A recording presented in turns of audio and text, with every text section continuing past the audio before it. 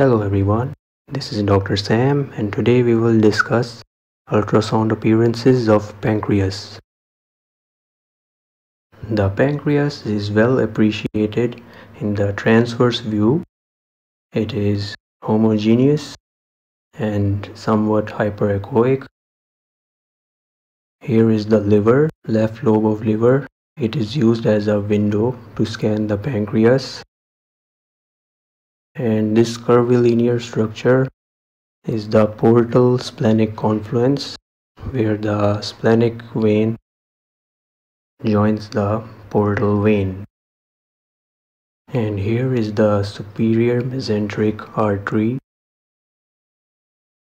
and these are the aorta and the inferior vena cava. And we can notice the head of the pancreas over here, and here is the body of the pancreas. Acute pancreatitis is the inflammation of the pancreas. In this, we will see a heterogeneous appearance of the pancreas, and it will appear enlarged, and there will be peripancreatic fluid, some fluid outside the pancreas. Here you can see the pancreas is enlarged.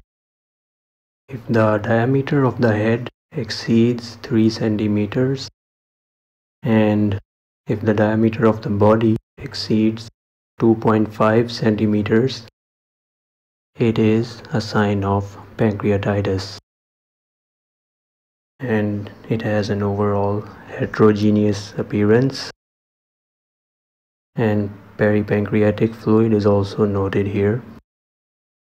In chronic pancreatitis, there is calcification of the pancreas, and it leads to these hyperechoic calcification which produce shadowing.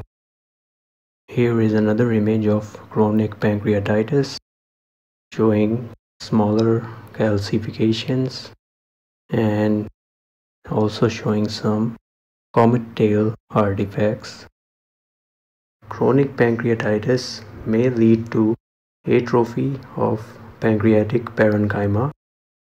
We do not see much of the parenchyma of the pancreas. We don't really see the body or the head as much as it should be. We also see a dilated pancreatic duct. The diameter of this pancreatic duct is definitely more than 3 millimeters. A pancreatic pseudocyst can occur after a pancreatic injury or after acute pancreatitis, and the cyst will contain pancreatic enzymes and it will arise from the pancreas. Here you can see it is connected to the pancreas. So most of these appearances are pseudocysts. This pseudocyst is much larger in size and it is connected to the pancreas, growing anteriorly to the pancreas. If the diameter of the pancreatic duct exceeds 3 millimeters, it is a dilated pancreatic duct. Although this image is of a pseudocyst, but we can see a normal pancreatic duct over here, whereas over here it is very much dilated.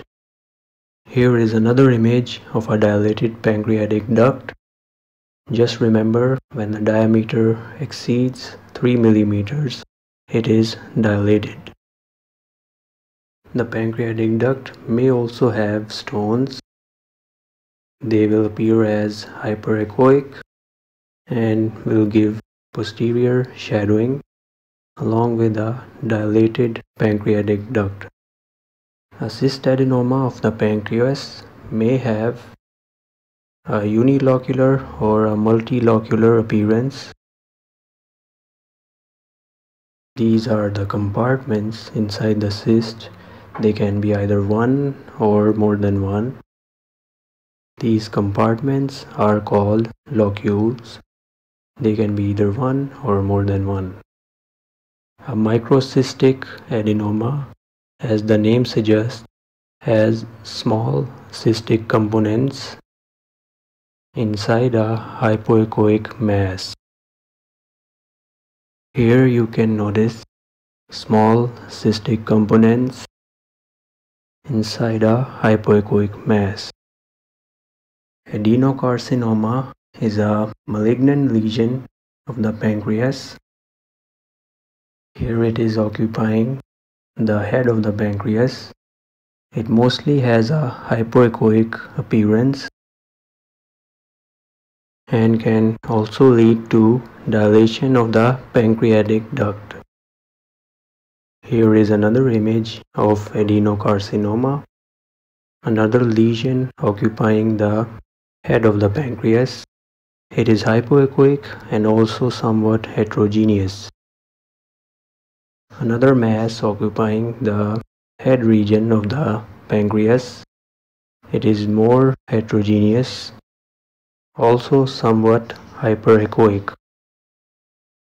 Another form of neoplastic lesions of the pancreas are insulinomas. They appear as hypoechoic masses. Over here, this mass resides in the body of the pancreas. Metastatic lesions in the pancreas will also give a hypoechoic appearance. Here is a metastatic lesion in the pancreas due to lung cancer. Pancreatic injury can lead to enlargement of the pancreas and also fluid collection, that is communicating with the pancreas due to injury. Thank you so much for watching. Please subscribe and stay tuned for more imaging videos.